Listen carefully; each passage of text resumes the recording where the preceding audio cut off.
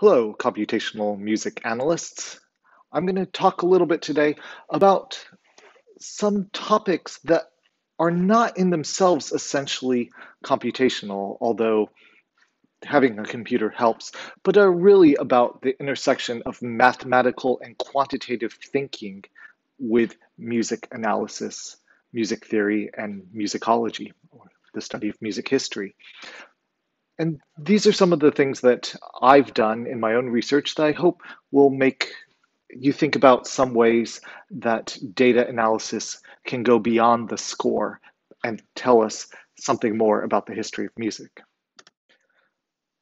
When I'm not doing computational music analysis, my other job is as a medieval music researcher. And one of the certainties I was always taught about medieval music is that we've lost most of it. We've lost so much of it, and I mean, it's just incredible how much we have. In fact, most people always said that the music that survives is just the tip of the iceberg. It was first said by a very important medieval musicologist, Nino Perrotta, but this term was picked up from on by dozens of other people, and so.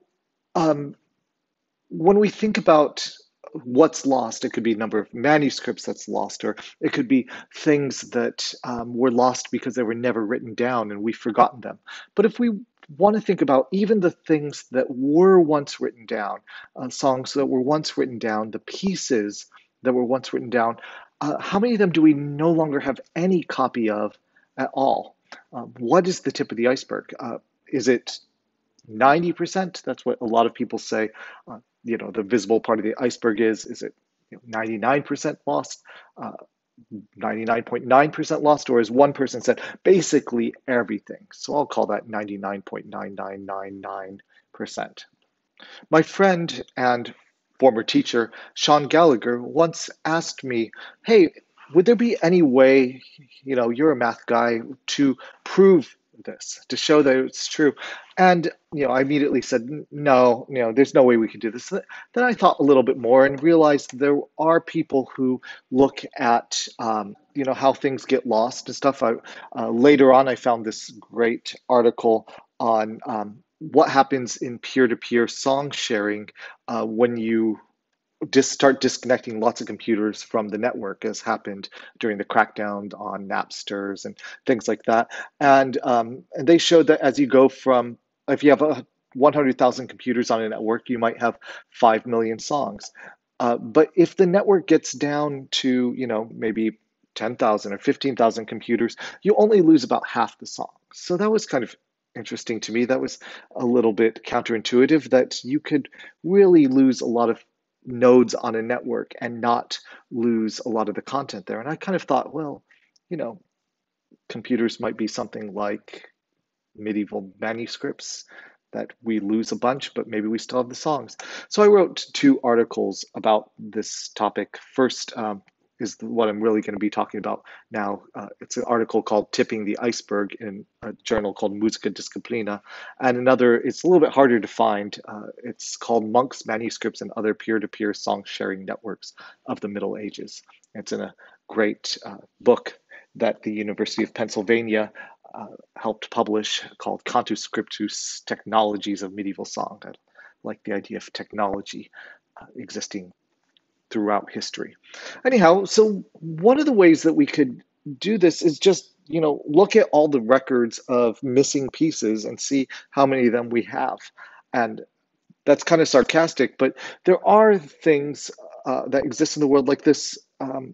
There's a manuscript. It's actually only, I think, 2 or 4 pages survive now. That was owned by the Duchess of Trémoille, so it's often called the Trémoille manuscript. It's in the National Library of Paris now, and if you look at this manuscript, what we only have a couple pages of it, but we have the entire index, the table of contents that tells you what the names of the pieces are and what page they would have been on in the original manuscript. So we can look at, well, we don't have this manuscript, but how many of these pieces do we have we lost? So we can see that I've marked here. These are all the pieces that we're pretty sure we don't have copies of, and here's all the pieces that we're pretty sure we do have copies of. And there's some pieces that we can't really be sure. They're parts of medieval music traditions like the Mass that have these somewhat generic names, like Credo or something. Kind of like if we saw, oh, we lost symphony. Well, who symphony? Things like that. Um, so when we overlay these two together, we see that actually those that survive really outrank those that don't. So in this particular index, we have 114 compositions that of which 109 are identifiable, and 68% of them seem to survive. Or another thing that I looked at was this collection of sonnets by kind of cool but second tier Italian poet named Prodenzani. And one of the things that makes a lot of people think he's second tier is he throws in a lot of his songs just lists of things, lists of all the food they ate, lists of all the dances they danced that day, and in this particular case, a list of all the songs that were sung. It begins at the top. It's kind of nice for where we're about to be in the year with the violin, viola, something. They made all the May songs, like Rosetta qui non cambi mai color, the rose that never changes its colors, Je suis n'offre ton fort, dolce sapore, etc., etc. And we can basically figure out which ones of these things are titles of songs. And then we can see how many of them we know. So Rosetta qui non cambi mai colore is a song that survives. So is Je suis n'offre ton fort. But some of them, like toward the bottom, Costai sarebbe bella in paradiso, we don't know that song. So we can look over, and again, we can see how many of them survive, how many of them don't survive, and then these other four where we can argue about that there's songs with similar titles. Are they just being misquoted, or are they the same, or is this really a song? Things like that. So these are the two proportions that it could be. So depending on what we look at, there's somewhere between 16 and 17 compositions, and three to seven of them are lost, 10 to 12 survive. So that's about 59 to 75% of the songs here survive. If we look at all of the sonnets in this collection by Prodenzani, there's 59 identifiable compositions, and 40 of them survive. So that's 71%. So here's two pieces of evidence, both from textual sources, to try to see how much survives or how much doesn't. But can we do better? One of the things I thought of was that there are people who spend a lot of time trying to count things that are difficult to count because you can't sort of capture them all. They're the animal population biologists. They are people who go out and they can't capture every deer in a forest. So what do? They might go out. Here's one way that they do it. They might go out at a certain point and go and capture, all the deer they can capture in a couple days. Maybe let's say it's 10 deer, and they go and they tag the deer in some way or something. Somehow they, so they can recognize the same deer again. Then maybe, they let a month go by or something, not too long, but more enough time that animals can move around and stuff. And then they go out and they capture deer for a day again. And let's say, they capture 10 deer again. So, the point is, the second time they do a capture, this is called capture recapture methods. The second time they do it, they look to see how many of the deer that we captured the second time did we also capture the first time. And if you think about it, if you go into a forest and you walked around pretty randomly or something, and all of the deer, or 9 out of the 10 deer that you capture the first time, you see the same ones the second time. You might think, wow, we've seen almost all the deer in the forest. On the other hand, let's say you captured 10 deer and none of them that you captured the second time had the tags. You'd be like, wow, okay, I know I've seen 20 deer here, but law of averages suggests there's a lot more than 20 deer. And in fact, there's formulas that you can that people do with this type of thing. Um, so I tried to figure out, what would be the equivalent in music, and so um, I started to think, let's go and look at some equations we might make. If we had the number of pieces, if we knew the number of pieces that originally existed, and we multiplied by the probability that any given piece would be missing, we would know the total number of missing pieces. That's fantastic. That is a very hard equation. It's very hard to argue against, but it's completely useless, right? We don't know the number of pieces originally. We don't know the probability that any given piece would be missing, and therefore we don't know how many missing pieces are. So one equation, three unknowns. We don't know any of them. But we can think through some of the things here. I'm going to go through a quicker version of this, but I have elsewhere, I have in my article a little bit deeper version that talks about all the assumptions that could be in play. But let's start with how can we figure out the probability that we're missing a given piece? Well, here's one model, and it's kind of a bad assumption maybe to start with, but here's one model.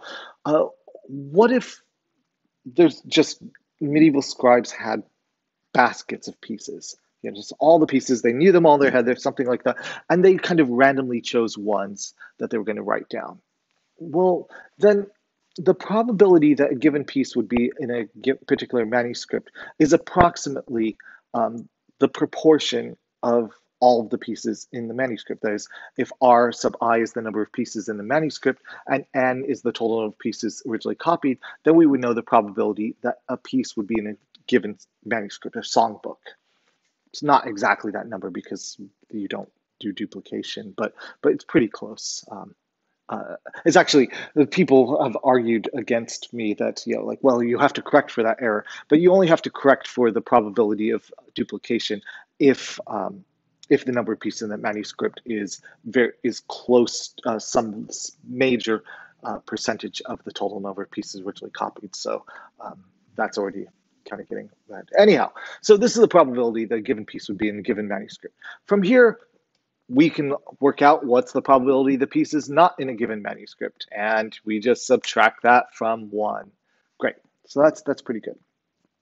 Now let's say you have two independent manuscripts. They're being copied in different places, different people, whatever, something like that. What would be the probability that the piece would not be in any of these two manuscripts? And so you just multiplied the probability that it wouldn't be in one manuscript and not in the other. And so R sub 1 and R sub 2, they're going to depend on how many pieces are in the manuscript. But this would be the probability that some piece, existing or not, would not be in any of two manuscripts. So there's about 85 surviving medieval manuscripts from the period I'm most interested in, sort of Italy from 1370 to 1420, just after the Black Death and during the time of the Great Papal Schism. So there's about 85 of these manuscripts. So what's the probability that any given piece would not be in any of the 85 surviving manuscripts? And it looks something like this. So this is something, that's it's a big, long number, but you can see that right at the very end, whatever this works out to is equal to the probability that a piece would be missing. Because if a piece is not in any of the surviving manuscripts, then it's missing to us today.